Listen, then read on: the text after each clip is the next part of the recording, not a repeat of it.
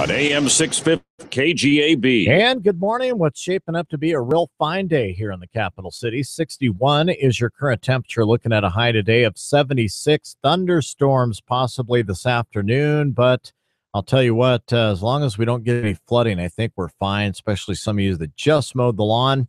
Lawns are looking nice, plush and green, so maybe we'll keep them that way. Well, it is time for our next guest.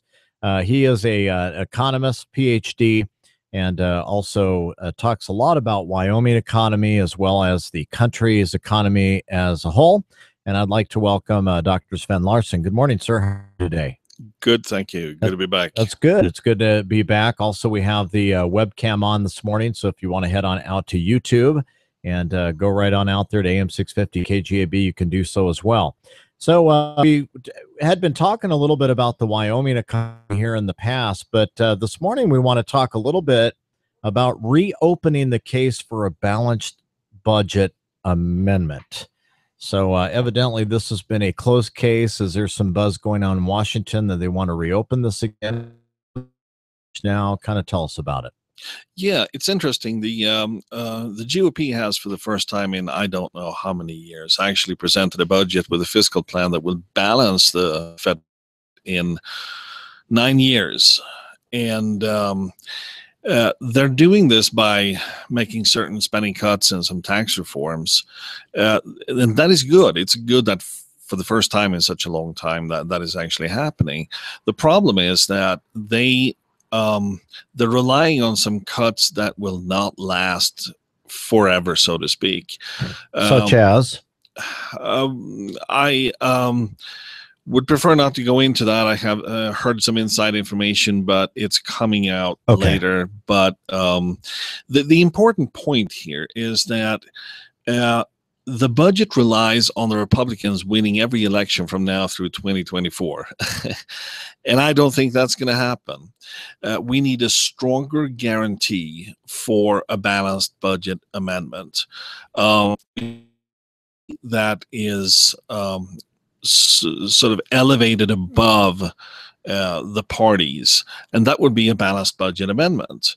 And I was in Washington recently and had some meetings on Capitol Hill, and what I heard from a lot of people there is growing interest in this. There is a resolution, concurrent resolution in the House Concurrent Resolution 26, supported by Representative Gold, which said a debt control amendment, an amendment that puts a cap on debt, so that Congress cannot raise the debt without consent of the states. And this is an interesting approach invented by the Compact for America, which I'm a member of the Council of Scholars there.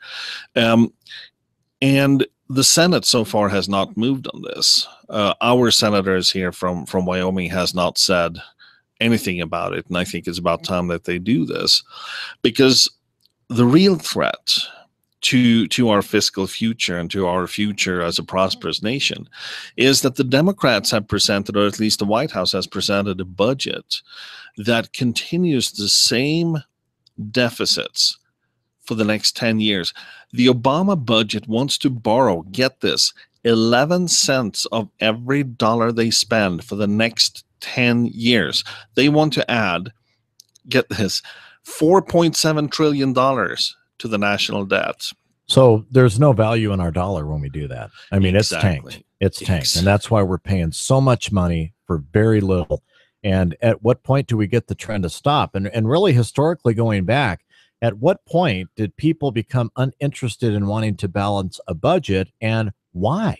Gary, let me tell you this. If we follow the Obama budget and what the Democrats want, in 8 short years, the interest on our national debt is going to be bigger than our national defense budget. And that's at the low interest rates we have now. If the interest rate just doubles, which is still below 5%, we're going to pay more in interest on our national debt in 8 years than we pay in Social Security. We cannot have this go on. The GOP has come up with a budget that moves us a little bit closer.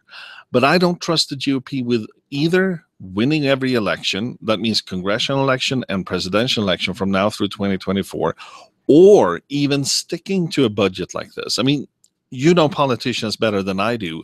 When they see an opportunity to win an election by giving some short-term promise that, oh, I'm going to spend a little bit more money on this, I'm going to bring some pork spending home on this, they can walk away from a long-term commitment. We need a balanced budget amendment to the Constitution.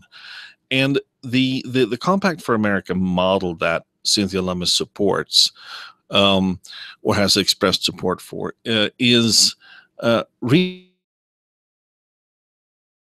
would work. Let's say we have a debt limit of $19 trillion, and haven't reached it, but they're approaching it. They see that within, say, the next year, we're going to have to raise the debt limit.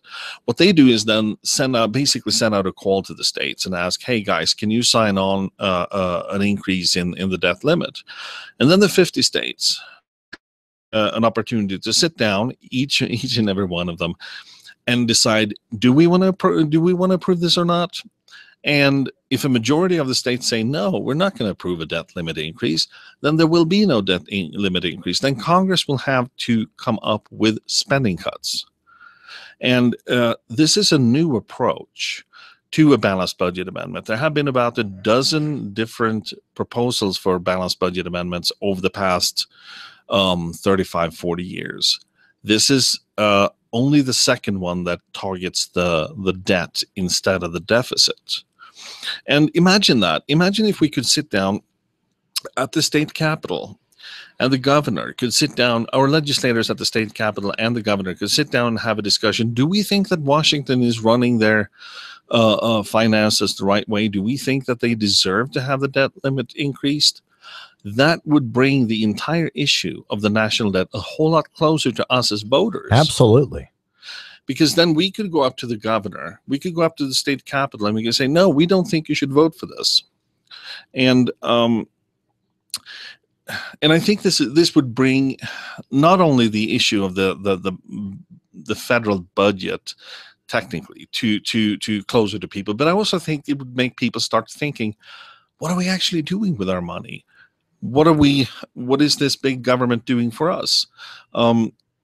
We could, for example, I believe it would open a discussion about all these entitlement programs we have that the federal government is sponsoring, that the states are running. You got Medicaid, you got education money, transportation, money going in for all sorts of minor welfare, food stamps. It would open a discussion about that and say, is this what we're borrowing money to spend on? And we could sit down and have a discussion here in Wyoming and say, well, we might approve it if you excuse me, if you come up with a plan for how to reduce these big programs so they don't cost as much in the future. See, the problem, the reason why we're having this debt crisis is that our politicians, our elected officials in Washington have made all these promises that they don't have money for. You know how it works. They come up with a good idea. They're sitting around in Congress saying, I want to win the next election, and we want to, we want to boost our party's influence. So they come up with new entitlement programs that they want to spend money on. They come up with all kinds of expansions of existing programs, and then they pass them. Well, and also they're obligated to some of the big oil companies and some of these big corporations that have helped to sponsor their reelection bids. And so there's obligation in that angle. Also, if the governor decides not to support it, could there be some in the hiding that say, okay, we're just going to pull your federal funding, which evidently we rely on because we can't get rid of some of the programs in Wyoming, Common Core and some of these others, because of the federal funding that comes along with it. So it almost seems like it could potentially be a chokehold. 8:23 is the time. We are with Dr. Sven Larsen here this morning, economist, and we're talking about reopening the case for a balanced budget amendment here in the country to try to bring some of that national debt down and avoid borrowing more money, your money, that's going to be affected by that. We'll take some of your phone calls if you'd like to weigh in at 632-6500 or 632-3323. More from Sven Larsen straight ahead. Good morning. This is Arlen Walter at Cheyenne Hearing Clinic. Digital technology in hearing aids has advanced significantly in the last 24 months. For instance, if a patient is wearing hearing aids dispensed at my clinic and they call me from any place in the world, I can adjust their aids over the phone. In the believe it or not category, some new aids have more computer memory than all of the computers aboard the Apollo mission that went to the moon. And some aids can be put in a glass of water for 5 minutes and when taken out will function fine. Call 635-0435 or online at CheyenneHearingClinic.com. Rev 'em up, Cheyenne. Belt Sander Racing returns June 10th to Capitol Lumber in Cheyenne. Who's got the biggest, the baddest belt sander in town? Is it you? Dust off that old sander and let's lay some wood on the 35-foot belt sander drag strip at Capitol Lumber on June 10th. Prizes awarded for first, second, and third place and for the most creative belt sander. Check them out on Facebook or stop by 1222 Dunn Avenue to register. 1 in 9 babies will be born prematurely, needing the specialized care of a neonatal ICU. Toby's Shower for Babies knows that new parents appreciate any kindness during this stressful time. That's why they donate baskets to the Level 4 NICU in Denver, the closest destination for preemies in the region. The baskets contain blankets, books, a stuffed animal, onesies, and more. They brighten up the room, as well as mom and dad's spirits. You can help by donating to this caring organization. Visit showerforbabies.org or find them on Facebook. And now, more KGAB Mornings with Gary Freeman on AM 650 KGAB. Good morning. 8:25 is the time. My name is Gary Freeman. We are in studio this morning with Sven Larsen, and we're talking about the economy of the United States and how that affects Wyoming. And you know, Sven, underneath this proposal for a balanced budget amendment, and especially if the states are going to be able to weigh in and then not be able to choke hold with some of these federal dollar strings attached, it's going to take a lot of leadership, not only amongst governors in the state, but it's going to take a lot of leadership of people in Congress. And frankly, people in Congress just haven't proven that they're strong enough leaders to be able to fight the tide and to move forward anyway. Your thoughts on that? Well, the way the compact balanced budget amendment works is that the process works is that once the federal government runs up against its debt limit and needs to ask the states to approve an increase, they cannot bribe the states with more federal funds, and they cannot threaten the states that we're going to take away your money. That is how the compact is structured. It's written. Once it becomes an amendment, it's going to be unconstitutional for the federal government to do that. So that's kind of one lock. But the problem is bigger than that, as you point out. Over time, over a longer period of time, Congress could tell the states that the first thing that's going to go away if you do not approve of an increase in the debt limit is your federal funds for Medicaid, and what you're going to do then. And I think that is actually an opportunity to start a conversation here in Wyoming. Do we really want to be this dependent on the federal government? Do we think that the federal government should come in with its money, dictate how we teach our kids in our schools, how we run our welfare systems, how we take care of our highways, or even run Medicaid? And that is part of the dirty little secret that we, and this is a great civic lesson and a lesson in national state economics as well, in my opinion, is the fact that I don't think the states were ever set up to receive all this federal money from the federal government. And now we're starting to look at this and go, wow, we have a governor that with open arms welcomes federal monies. Of course, everybody always has a reason. The special interests in the state always have a reason why they've got to have those federal dollars. But now we're finding if they're going to use it for leverage or as a carrot hanging off a stick and saying, if you don't, this will happen, or if you do vote a certain way or whatever, this will happen. It kind of puts the states up against the ropes unless they have strong leadership and a strong economy to be able to tell the federal government, take your money and stuff it. Exactly. And it brings up the issue of state sovereignty and brings us back to how this country was founded. But I have a very innovative idea on how to actually change our relationship to the federal government. And we'll get back to that after the next break. You bet. We will. We're talking with Dr. Sven Larsen this morning. If you want to be a part of the program, 632-6500, 632-3323. A very important discussion that we're having here this morning, talking about reopening the case for a balanced budget amendment to the Constitution. As in March, 14 members of the House saw just that and took action. With Representative Gozar of Arizona at the helm, they submitted House Concurrent Resolution 26 in support of a new innovative form of balanced budget amendments called the Compact BBA, which shifts focus from the deficit to the debt. We'll talk more with Dr. Sven Larsen and take your phone calls straight ahead. This is KGAB Mornings. My name is Gary Freeman. Fox News up next.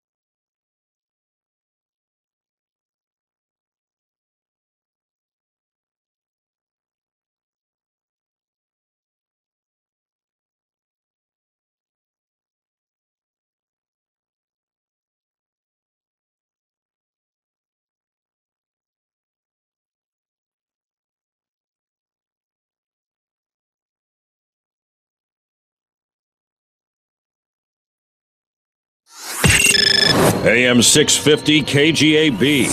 Up to the minute news. From the KGAB News Center, I'm Doug Randall. Wyoming Secretary of State Ed Murray says he thinks it's important to have state money reinvested in Wyoming as much as possible. When you consider that Wyoming has an enormous wealth, relatively speaking, that is otherwise considerably invested in stocks or bonds or instruments that have nothing to do with Wyoming.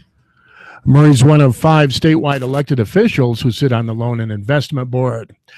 A judge has ruled there's enough evidence for a case to move forward against a Casper man involved in a 2-vehicle crash south of Gillette that killed his passenger. Kevin Coyle has the story. Lynn Popple's case was bound over to district court last Wednesday. He's due in court later this week on a charge of aggravated vehicular homicide. Investigators say Popple was headed south on Wyoming State Highway 50 when his Jeep went off the road in early February. He overcorrected, veered across the highway, and crashed into an oncoming pickup truck.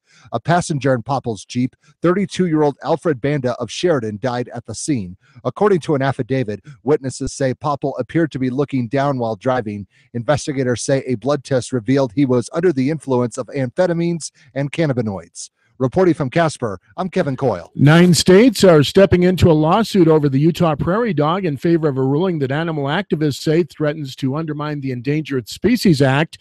The attorneys general asked an appeals court last week to uphold a ruling striking down federal protections for the Utah prairie dog on private property.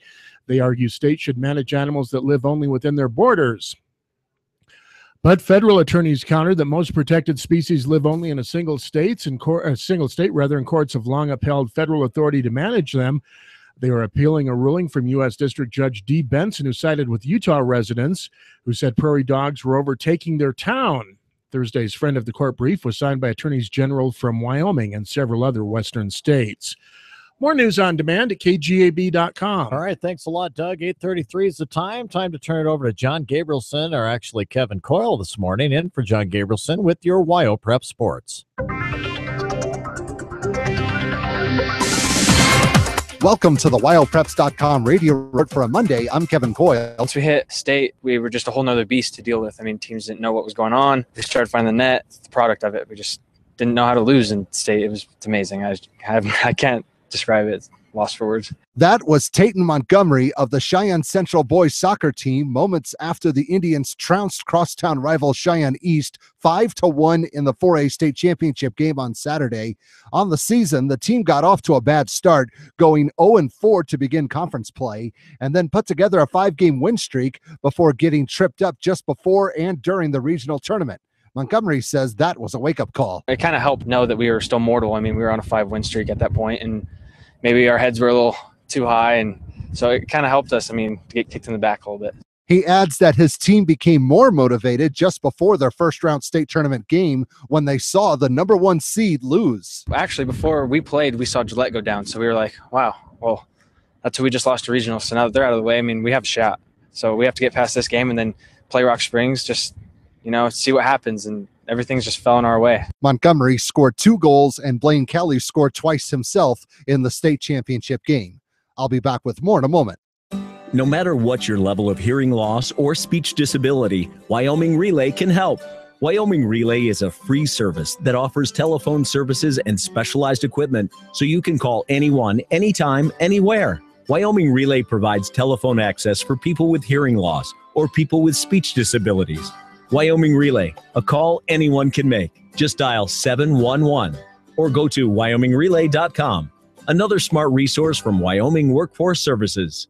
And that's the ball game. The Warriors pick up a good win today, but the game isn't over. Let's see if they all make it home safe. The first player slides into the passenger seat and reaches for the seatbelt.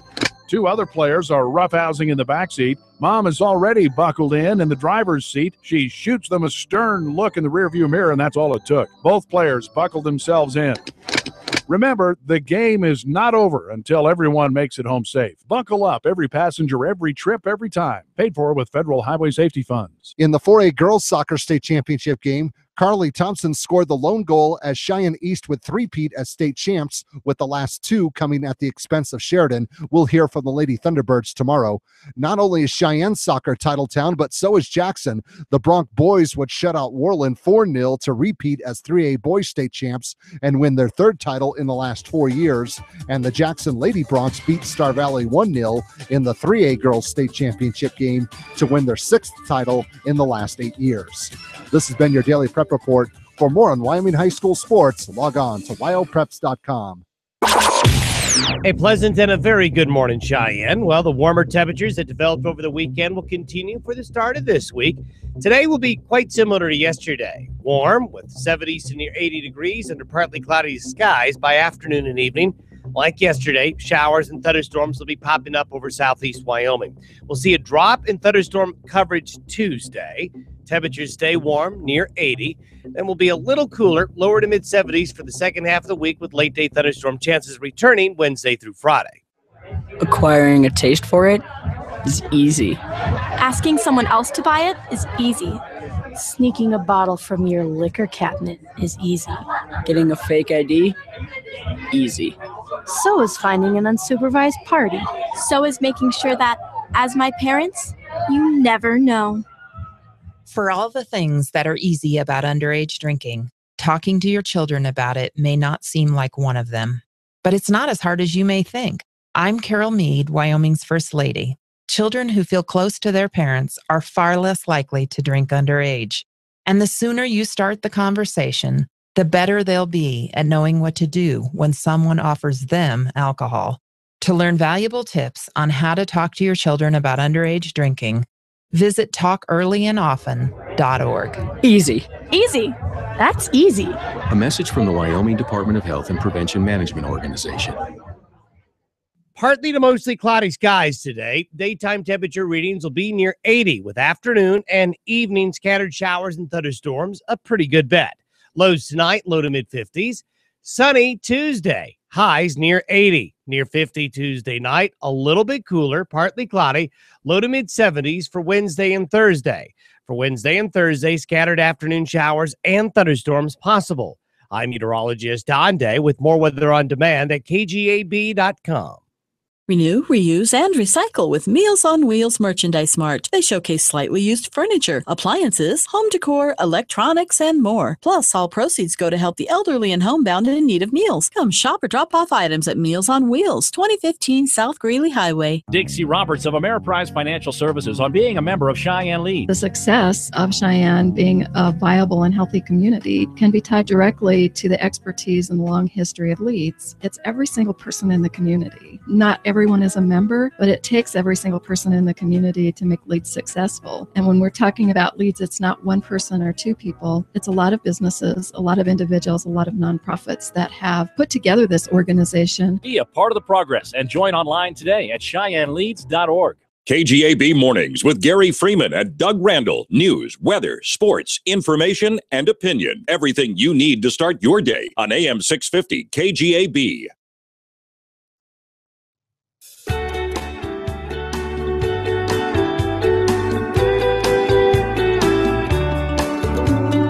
All right, 8:40 is the time. My name is Gary Freeman. Good morning. The sun is out, and I'll tell you what, it's going to be it's a great day already today. And I know Mondays can be a little bit of a drag, but as I always like to say, you got to have a Monday before you can have a Friday, and it's an opportunity to make some more money. If you're working, if you're retired, you've already got all the money, so it doesn't matter anyway. We're on with Dr. Sven Larsen this morning. Been talking about reopening the case for a balanced budget, which is much needed here in the country. But Sven, you were kind of bringing another angle at it, that with this new amendment, it looks like they're going to try to get the states involved as kind of an up or down vote of approval or disapproval, and how that may affect things throughout the country. And seems to be a good idea on paper, but you and I started to dissect maybe some of the problems that it might run into as well. Exactly. We have one problem, is that the states get about $560 billion a year from the federal government for all these innumerable programs. I didn't know the federal government had any money at all to be given out. But anyway, we digress. Yeah, they're as I mentioned before, we're borrowing about 11 to 12 cents of every dollar spent, even more than that. But remember what Ronald Reagan said. It wasn't the federal government that created the states. It was the states that created the federal government. Let's make that a fiscal reality as well. Look at all the personal federal income taxes we're paying, all the money we're sending to Washington, D.C., even in a state like this that doesn't have any state income tax. What if we took all that money, we kept it, and used whatever we needed for our state needs, and then sent the residual to Washington? As it works now, we send all the money over to Washington, D.C., and they send it back. My favorite example is the special milk program for milk in schools. When my daughter goes to school, if she wants milk in the school, here's how it works. The federal government takes money out of my paycheck. It's sent from the department to the Department of Treasury from my employer. The Department of Treasury sends the money to the Department of Agriculture. The Department of Agriculture sends it down to one of their offices, which sends the money back to the state, which sends it out to the school district, which sends it to the school so they can buy milk. Now, wouldn't it be easier if I could just take the damn money, pardon my French, and give it to my daughter so she could buy milk at school? So sure it would. Well, and then all the people you have to pay for that bureaucracy, all their health benefits, all their retirement, just to get money to your daughter for a crazy little quart of milk. And they're not or a pint, whatever. I mean, they're not being paid on a stingy scale. They're making pretty good money, those bureaucrats. So what if we reversed the relationship between the states and the federal government? Let the states send money, whatever money we think the federal government needs. No, you know that ain't happening. That's not going to happen, because we think you only need a couple of grand, and they can't function off that. So I understand your idea, but now put that into reality, how that would actually work. I don't think it will. I'm not so pessimistic, because I think what the states would do then is they would say, wait a second, we can take care ourselves of our schools. We can take care of whatever healthcare we need government to do, and let the private sector do the rest. We can run our welfare systems the way we want. We're perfectly capable of taking care of our highways. What do we need the federal government for? National defense. And then you come up with a reasonable amount of money you send to Washington to deal with that. That is the true federalist, the old-fashioned federalist, the genuine model for how the federal government should relate to the states. And I think this is actually entirely doable if we start looking at we don't have to rewrite many. I mean, it's not a matter of, outside of adding a balanced budget amendment to the Constitution, it's not a whole lot of other things we need to do. All we need to do, essentially, to make this work, is to make sure that the states get to keep the money that we now send to the federal government as income taxes. And we could start from that. So who would have to pass that to make that a reality? Well, in all honesty, of course, Congress would have to do that. Yeah, and they don't like to see money go. I mean, man, George Bush took a bunch of hits when he wanted to allow us to take 2% of our Social Security and invest it in it of our own, and Ted Kennedy wouldn't have it. But I think we can change the conversation. All right, well, speaking of conversation, let's take a phone call. Good morning, you're on with Sven Larsen. It's your turn. Yes, I think we need to look back at the 1917 amendment where they took the senators being appointed by the states and being voted on by the people. What that has done is put money, big money, into each Senate campaign. You have to have big money. Therefore, the people are controlling the issues now, if you would. It kind of is the big money that does best advertisement for the election of the senator. If the senators were still appointed by the state senators and legislatures, the people could go to the senators, the local senators. My senator happens to be Tony Ross. I can go to Tony Ross and see him just about any day of the week. It is very difficult for me to have a telephone conversation with our senators. So I think we need to look at what is the unintended consequences of having voters pick up the senators. I think that would bring back more control to the states. That's where we've really lost the control. That's my comment. Hey, thanks for the comment. Great. Definitely historically, a lot of people are wishing we'd go back to the way things were, as he just said. It's interesting. The German Constitution that we helped write after World War II actually had the upper chamber appointed, the members of the upper chamber appointed by the states in West Germany, and obviously that used to be the model we had here. I think the caller has a very good point. What would happen then is that the state legislature would tie the fiscal relations between the state and the federal government into the appointment and hold these senators accountable. As it is now, as the caller pointed out, when you elect somebody to the United States Senate, they essentially become the federal government's representatives in our state.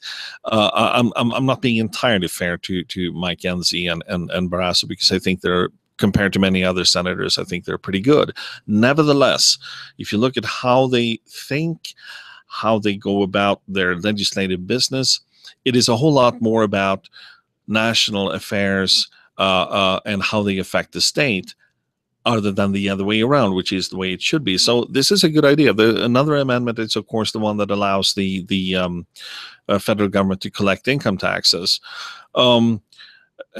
I don't think, I'm not a constitutional expert, obviously.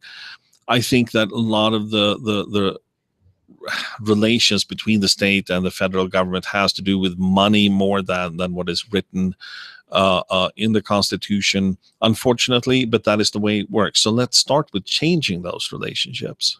All right, we are talking with Dr. Sven Larsen, who has self-admitted he is not a constitutional expert, but Sven, we have plenty in this audience who are absolutely constitutional experts. You just ask them and they will tell you so. All right, having a little fun this morning. 8:48 this morning. We'll take a break and we'll wrap it up with Dr. Sven Larsen. Good morning. Man, do I love card night. You ready, boys? You got a king? Go, Fish Dad! Oh, come on! This is WWE superstar Titus O'Neil. The smallest moments can have the biggest impact on a child's life. Take time to be a dad today. Learn more at 877-4DAD-411 or visit fatherhood.gov. Brought to you by the U.S. Department of Health and Human Services and the Ad Council. B&B Appliance and TV has been your hometown Frigidaire appliance and service store for 46 years. When you purchase a Frigidaire appliance from B&B, you're getting their local service department as well as a great price. Their factory-trained service technicians live and work here. And with their huge parts department, they can provide faster solutions to your repair issues. See the full lineup of Frigidaire Gallery appliances at B&B Appliance and TV, 714 Central Avenue. What's priced less than Civic, Corolla, or Focus? How about the 2015 Kia Forte? AJ Miller for Kia of Cheyenne, and the 2015 Kia Forte gets great fuel economy, has impressive interior space and available features, yet starts under $16,000. With Kia Forte, you can get options like sunroof, ventilated driver's seat, and heated steering, making it easy to be comfortable. Every new Kia comes with a 10-year, 100,000-mile warranty. Come by or go to KiaofCheyenne.com, or we'll always beat any deal on any new Kia in any state.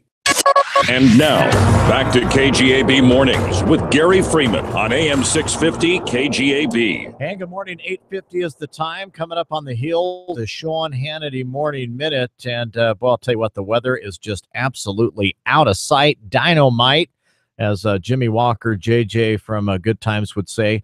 Right now, your current temperature is already 67. 76 is going to be the high today. And if you want to be on the program this morning with Dr. Sven Larsen, economist here, you certainly may. And we have a caller right now. Good morning. You're on with Dr. Larsen. Good morning. This is Joe in Laramie. Hi, Joe. Hi. When Sven was on, there's a million questions. The guy is so good at what he does. The last caller hit one of my questions on the head about the senators. I'm going to jump to a different one.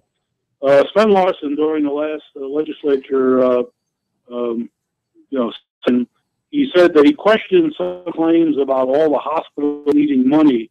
And I noticed since then there's all sorts of different hospitals that are announcing they're opening, they're expanding. It would sound like if the industry of medicine was in such bad shape that nobody was making money, nobody would be opening hospitals. Has he gotten any insight into the substance of these claims, or that they said the hospitals were losing, I don't know, it was $10 million or $50 million a year? Yeah, that's a great question to bring up, and I've made the same observation as you have, that Joe, that there's an expansion in the medical industry here in the state. All I can tell you is that when I and others have asked the Hospital Association and others to verify their claims that they need so and so many tens of millions of dollars, they have never been able to provide any substance behind the numbers. So, and that was one of Senator Charlie Scott's issues with exactly. it. Not that all the hospitals weren't reporting good numbers, but evidently there was question that some were not. Right, So, exactly. Yeah, it could be just really bad management hiding behind this constant, chatter about the rising cost of medical, which is rising. I mean, what's making it rise? But also, you may just have a very poorly administrated organization, be it a hospital or an automotive manufacturer. What I think, Joe, is I think you have a point. I also think it may not be that the leaderships or the managements of the hospitals themselves are mishandling the issue. I think there are, to be perfectly honest, there are lobbyists and representatives of interest groups, special interests, trying to lobby for more money here, who are above the hospitals. I'm a scholar. I'm a researcher. I let the numbers and good analysis always have the last say. And if somebody presents me with an argument that is better than mine, I change my mind. If they come up with an argument that is worse than mine, I stand by my opinion. And what I said back during the session, I stand by that. And until somebody, I'm not even going to dig into the issue until they come up with at least something to substantiate the claim that the hospitals are not doing well. Some of the hospitals are not doing well here. So I think you bring up a very good point, and I think we should keep holding our state legislators' feet to the fire on this issue. Yeah, I mean, so when an organization is requesting more taxpayer dollars, is there nothing that compels them to open up the books or to present whatever credible story it would require to say, yeah, you've got a point, you're doing a great job, you're as efficient as can be, and because of all these reasons outside of your control, you can't make money, and you're very valuable. Is there nothing that compels these people, these organizations, to give the data that's required? Thanks for the phone call, Joe. Go ahead, Sven. That would be Joe, Gary, me, and everybody else who is looking at what the legislators are doing from the outside. We are the ones who have to demand that they actually substantiate their claims when they want more of our money. All right. Any final thoughts this morning, Sven, that we should be chewing on as you leave the doors of KGAB this morning? Because we're getting ready to get cut off by Sean Hannity. I think it's important that we always I know these issues about the economy and budgets and all that. Not a lot of people get excited about it, but it's nevertheless our hard-earned money that our politicians are spending. And when it comes to the federal debt, let's keep in mind that the more we let it grow, the more our kids will have to spend on paying for our entitlements instead of their own future and their own personal finances. So this is an intergenerational responsibility just as much as it is an acute fiscal issue. And I would say that my 7-year-old daughter's children and or even grandchildren right now are already stuck with the debt. That's how far out it is now. Children that aren't even born are going to be stuck with this. And so these are very important decisions, very important changes that must needs be made at this time in our lives. Absolutely. All right, Sven, if we want to get in contact with you some more or check out your readings, how can we do that, sir? Republic Free Choice is always the place to go. I have a new blog called americasfiscalfuture.com where I discuss especially the balanced budget issue, americasfiscalfuture.com. And you can always, as I said, go to republicfreechoice.org. What is it called? The foghorn or something like that? The bullhorn? The Liberty Bullhorn. Yeah, that's my default blog. But America's Fiscal Future is the one that specifically deals with the balanced budget amendment issue. Okay, very good. We appreciate you keeping your eye on that, making your monthly visit. It's great content, and actually, it's dealing with state sovereignty, our country's sovereignty, our pocketbook, our own sovereignty for that matter. And not just being pawns in the hand of the federal government. This is really good stuff. Thank you. Next time, I'm going to talk a little bit more about exactly how to change the fiscal relations between the state and the federal government. I'm going to come up with a model for it. That'd be great, because when you put tools in the hands of the people, then they can take those tools and put their hand to the plow and start working, right? All right. Thanks a lot, Sven. You have a great week. And thanks for all the great phone calls, questions. Really, really good. 8:56 your time. My name is Gary Freeman, and we'll have some open line time at 9 o'clock this morning, talk about some of the things going on around town. I don't know, have you given much thought about where the city's going to get the $125,000 for the security guards for the Jack Spiker parking garage downtown? And any other issues you might have. And, of course, we'll highlight you on the news of the day. My name is Gary Freeman, KGAB Mornings on Cheyenne's #1 news talk radio station, AM 650 KGAB and KGAB.com. Good morning.